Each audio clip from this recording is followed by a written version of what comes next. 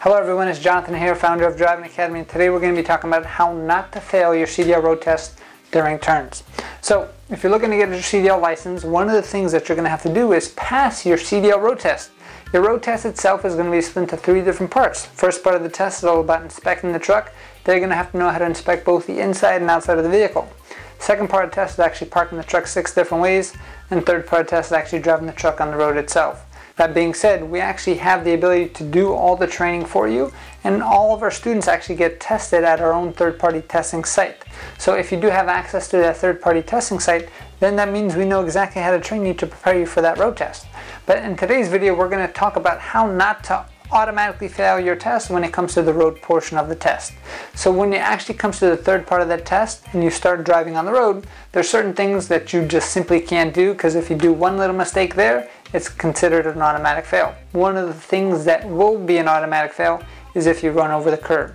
So what does that actually look like? So that means if you're making a turn, if you've ever been driving a car before, you probably have seen a tractor trailer make a right turn or a left turn and run over the curb with his back trailer tires. If you do that on the test, you're done. So in today's video, I'm going to be walking you through the step-by-step process on exactly how to avoid all curbs at all costs. So the first thing that you do have to understand when it comes to taking your CDL test is that the curb is no good, but any line that you want on the street is fair game. That means you can cross over yellow lines, white lines, solid lines, dotted lines, does not matter.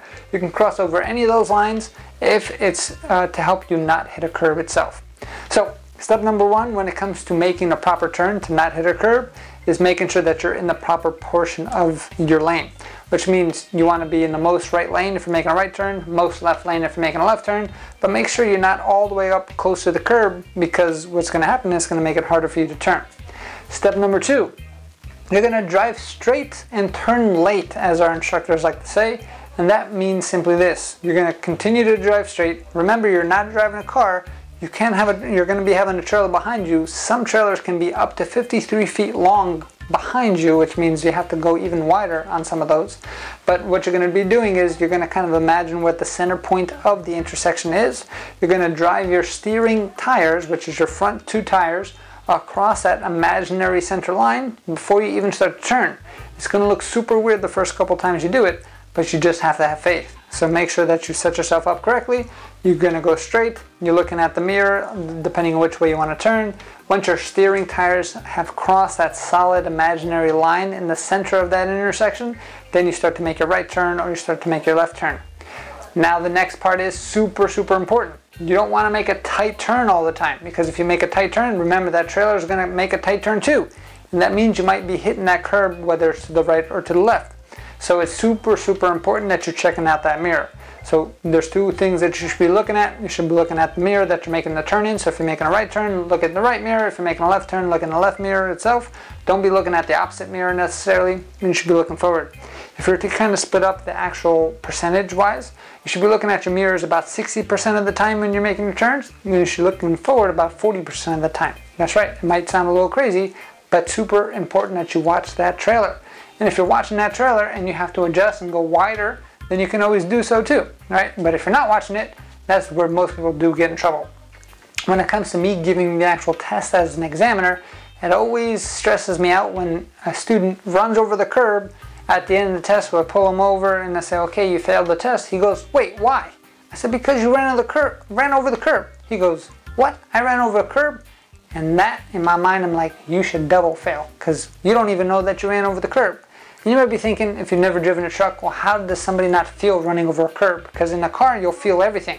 But in a tractor trailer, if the trailer actual tires run over the curb, you won't really feel anything inside the tractor itself. You always, unless you're looking at the mirrors, you won't see it. So it's super important that you're checking out those mirrors.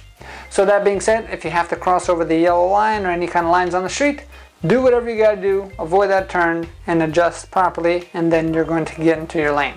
When you do complete the turn, make sure you're always in the most right lane, whether that's making a right turn or a left turn. Always wind up in the most right lane possible, because that's where tractor trailers do belong. So if you follow those simple steps, you will avoid any kind of turns. And the main 3 steps is going to be: make sure that you set yourself up correctly, make sure you're far enough from the curb, but stay inside your lane. Second step is go straight, turn late. And then third step, super important, check out those mirrors at least 60% of the time so you can make the adjustments as needed. If there's a car that's kind of blocking you, just wait there and hopefully he can back up. And if there's a car way ahead, just stay and don't attempt to turn until you have some space available for you. So I hope this tip helped you out. And if you did watch this video, I better not see you on the test failing for the road portion, because that means you didn't really listen. So I want to make sure that you pass and get your CDL license. Our mission is to help 1 million people get on the road to freedom. What's more free than driving where you want to go and make more money while you're doing it? So give our team a call at 908-525-3609 or check out our virtual school tour at CDLDrivingAcademy.com. Again, that's CDLDrivingAcademy.com. Thanks and have a great day. Hey, thank you so much for watching this video. If you like it, make sure you hit that like button. Also, subscribe to our channel. It's really going to help us out. Click on that button. And if you want to continue yourself on your road to freedom, here's more videos to watch. There's endless amounts, and hopefully we get to see each other one day very soon. Thanks.